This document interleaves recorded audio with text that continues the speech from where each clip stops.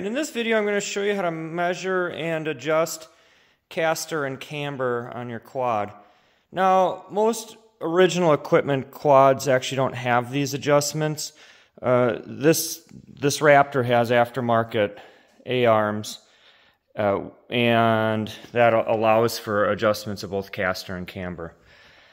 In any case, the tools you're going to need, one is something like that.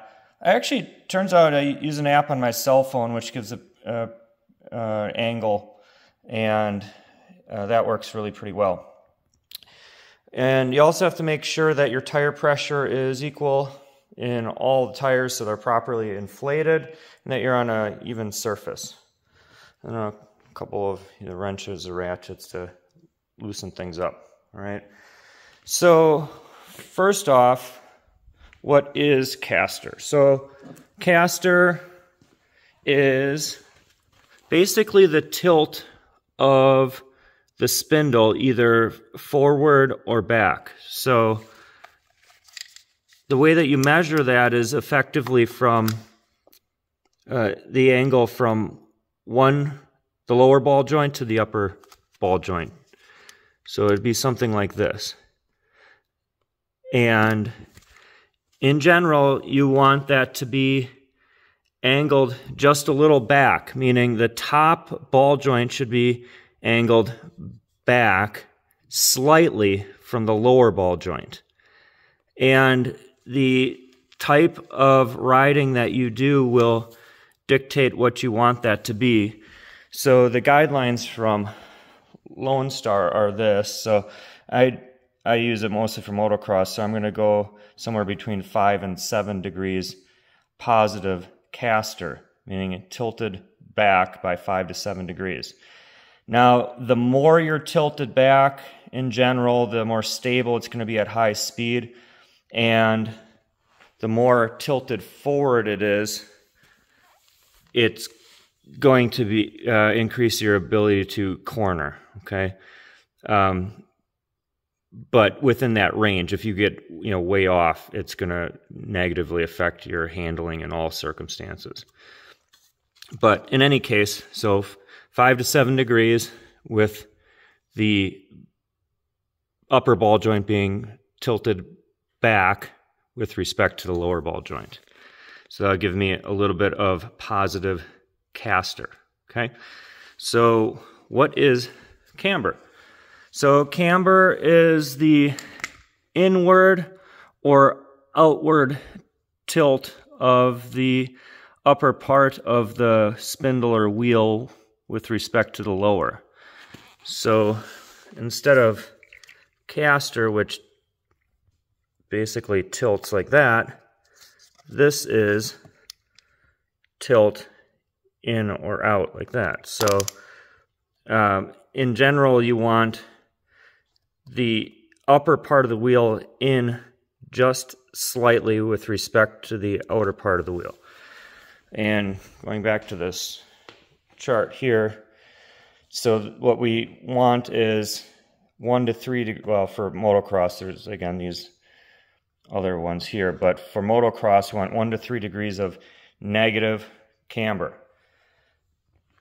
So with negative camber, the top part of the wheel is going to be tilted in slightly with respect to the lower part of the wheel. The way to measure that is to take some sort of flat edge seated on the wheel like that. And you can use something like this on the tire, but the tire does slightly balloon on the bottom, so just make sure it's equidistant from the upper and lower part of the wheel, whatever you use. And then you put that angle finder on there, and it should be tilted in just a little bit. That same app on the phone actually works really quite well as well. So that is caster and camber. All right, so I'm just going to give a little more detail about what camber is and how to understand it, and then showing how to actually adjust it on this quad. So the way I like to think about it is when you enter a corner, the force on the tire is pushing in on the bottom of the tire. Because as you enter the corner on the outside of the quad, the force is going to go in towards the bottom of the tire. So you kind of want to counteract that. So what you actually want is just a little bit of negative camber, which means that the tilt of the bottom of the wheel in relation to the top of the wheel / tire is out just a little bit like that. So that way when there is force pushing in this way, so force pushing in this way, that helps to counteract that and straighten out the wheel and tire, so you have as much of the tire in contact with the ground as possible. If, in contrast, you had positive camber like this, you would be forcing, as you enter the corner, the outer wheel, which is going to gain a lot of traction for you to turn, would be actually pushing in like this. So it'd start like this and push in a little bit more like that, and that would decrease your contact patch of the tire with the ground. So not ideal. So we want just a little bit of negative camber. It's not much, but just a couple of degrees. Somewhere between 1 and 3 degrees is typically where you want that. And the way to adjust that is to, so on this quad, there are different ways to adjust on different vehicles. But in this case, I would shorten this ball joint, and that would pull the top in. That would give me a little bit more negative camber. If I instead wanted a little less negative camber, then I would make that a little bit longer. All right, so now for just a little additional detail related to caster. So, as already described, caster is the tilt of the spindle either forward or backward, okay?